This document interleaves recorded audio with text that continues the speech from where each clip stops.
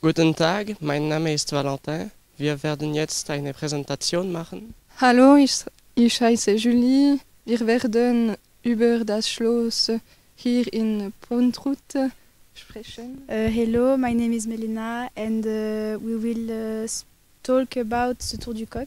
Hello everyone, my name is Valère. I'm going to speak about the Tour Eiffel here in Porrentruy. I hope you will enjoy it.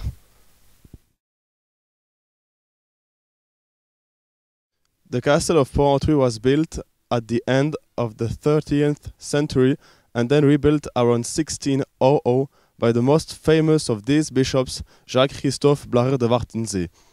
The prince bishops have been living there for 300 years, from 1528 when the Bishop of Basel decided to make it his official residence, until the French invasion of Switzerland made him flee at the end of the 18th century. Then it was about to become a ruin in the 19th century, but it was then transformed into an orphanage and is still standing today.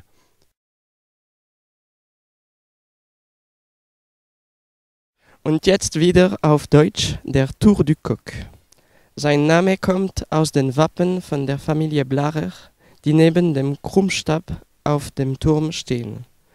Es steht neben der Kanzlei. Die Archive des Basler Bistums befanden sich da und heutzutage sind noch einige Archive des Kantons Jura da. Der Turm kann man von ziemlich weit sehen, aber nur von der Seite des Stadts. The most ancient part of the castle that still exists. It was built near 1271 to face Count of Ferret and Montbéliard. The view from the top of the tower is beautiful. From there you can see nearly the whole city of Porrentruy. Unfortunately, there are grids at the opening because of suicides.